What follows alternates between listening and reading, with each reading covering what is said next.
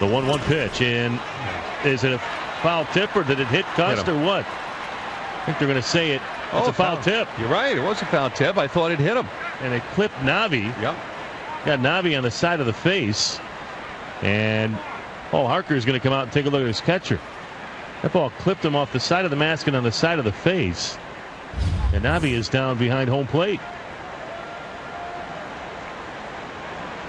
Well, it got the knob of the bat and then got him in the mask. And I guess the mask is what scraped along the side of his face. It happened in the blink of an eye. Almost like it was a direct hit on that mask. Yep.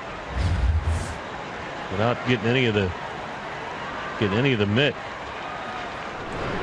The Rays team positions. They're going to have to help Navarro to his feet.